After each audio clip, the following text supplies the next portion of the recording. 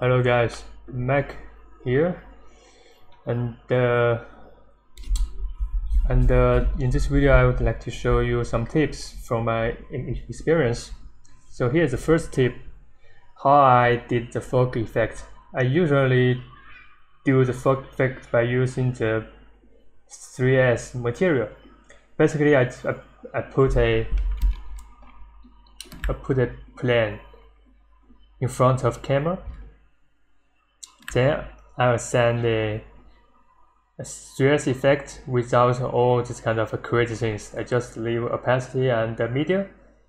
Also, we need to change the index to 1, so that it can give this kind of similar 3S effect.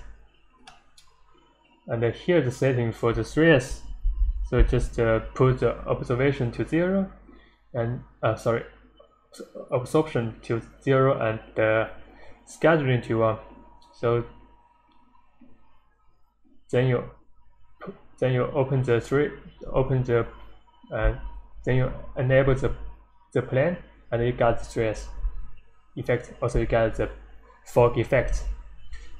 It's quite tricky and very useful to me. I don't like to use the fog volume or use something else, because by using this way I can very easily and quickly set up my scene. Alright, so this is the first tip.